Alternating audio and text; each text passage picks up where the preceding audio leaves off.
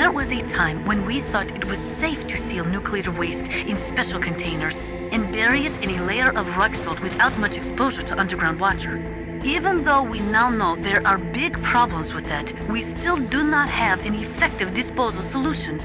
Most of the nuclear waste we produce is just shoved underground with no intention of ever processing it. It is like an ostrich with its head in the sand. No.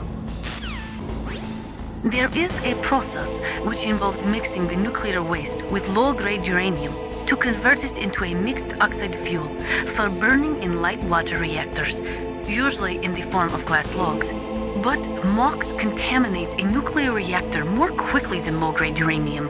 It is also highly toxic. It is economically unfeasible unless the price of uranium is more than 4 times what it currently is. Not only that, you cannot ignore the danger inherent in transporting the MOX from the processing factories to the nuclear reactors. An accident could lead to radioactive contamination, or the materials could be hijacked by terrorists.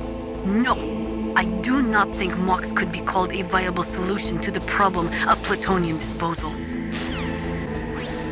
There is only one effective use for nuclear waste: military applications. You see, after chemical reprocessing, they can separate plutonium from the nuclear waste.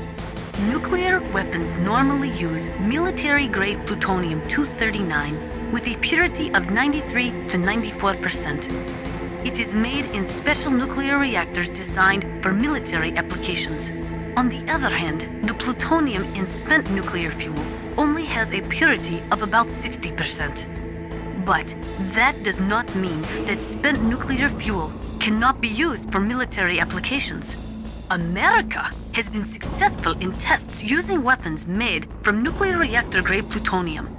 That means that eventually, everyone will be able to make nuclear weapons from plutonium separated from spent nuclear fuel.